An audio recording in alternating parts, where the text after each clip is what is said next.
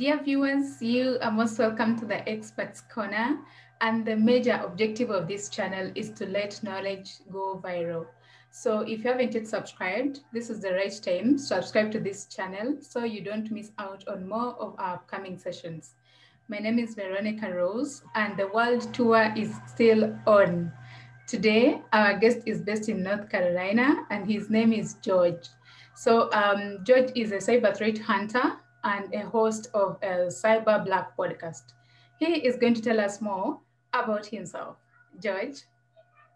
Hey, Veronica, thank you for having me on the show.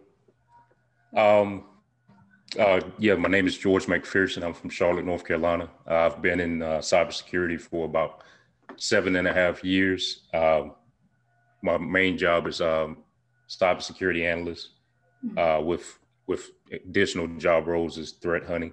Yeah. And I do host a podcast, Blak Cyber Podcast, trying to get more minorities into the cybersecurity field. Oh, yeah. That's awesome. Thank you, George, and thank you for joining You're me welcome. today. Oh, you're welcome. No problem. Thank you for having me on the show. Oh, yeah. So our topical discussion is on cyber threat hunting.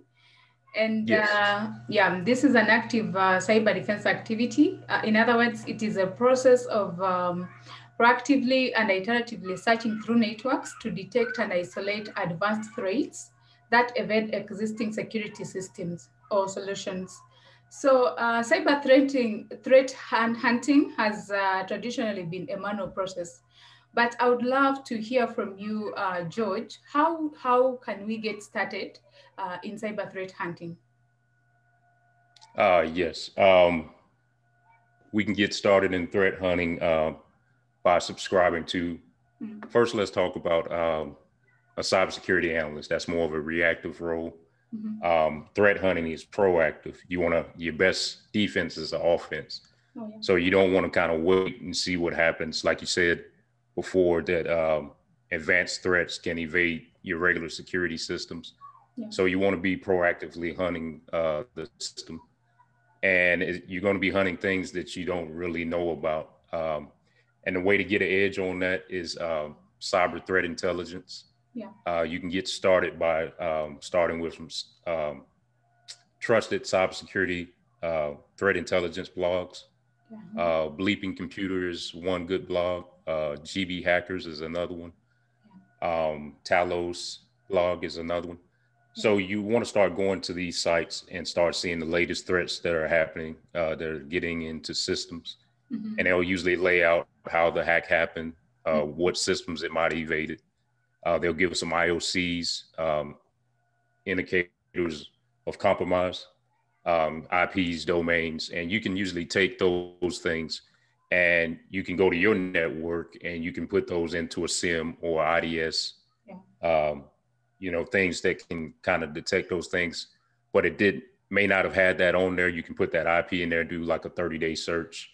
You can put that domain and do a 30-day search. If that comes up, then that can get you going, doing an investigation, see how far it's got in your system, see how far the incident has got, and you can block it immediately, something you didn't know about just being an analyst, just being reactive. So you can take these IOCs and start searching and kind of get an edge. And once you find them and you block them, you can kind of go back to your systems after the fact, after you've taken care of the incident. Yeah. And you can say, okay, now that we have this, let's go back to the SIM and do some tuning. Let's go back to the IDS, do some tuning, endpoint security, add these IOCs, add the capabilities that we missed before. So we're using that threat intelligence to stop something and actually get better. Oh, yeah. The next time something happens. I give a example of cyber threat hunting and being a security analyst. Being a security analyst, being reactive, is like owning a home. You lock the doors and you have a security system. That's fine. What if that person knows how, has an app and knows how to disarm that system?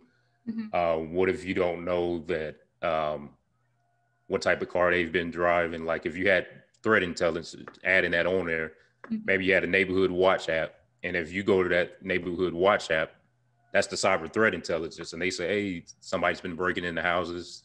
They're driving a small brown Hyundai Accord.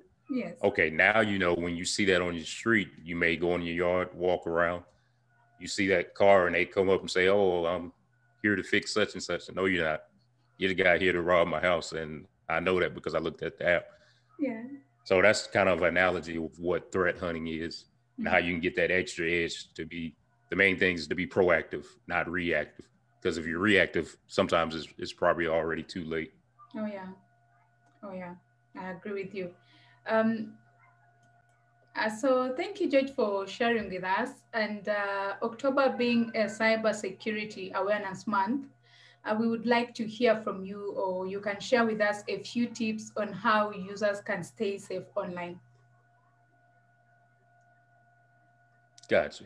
One main tip I'll give, we talk about security tools and having things in place that help you out.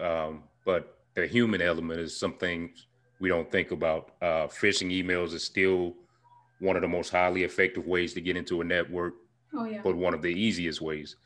We all get busy. We're kind of in a rush.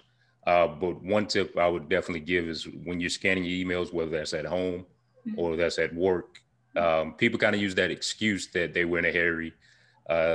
If something look urgent, that's usually a red flag. If something looks urgent or it's in a rush, yes, you want to kind of, that's when you want to take a pause. You want to kind of slow down and say, okay, do I know this person? Is it a trusted sender? If it has a link and I hover over it, and they say they're from this organization and that URL looks totally different, then I probably don't need to click that link. Probably don't need to open attachments in that email. If I know that person, you may want to reach out to that person by phone and confirm that email, what that email is saying. You don't want to respond to that person if you don't trust the email. So don't click web links, don't click attachments. Yes.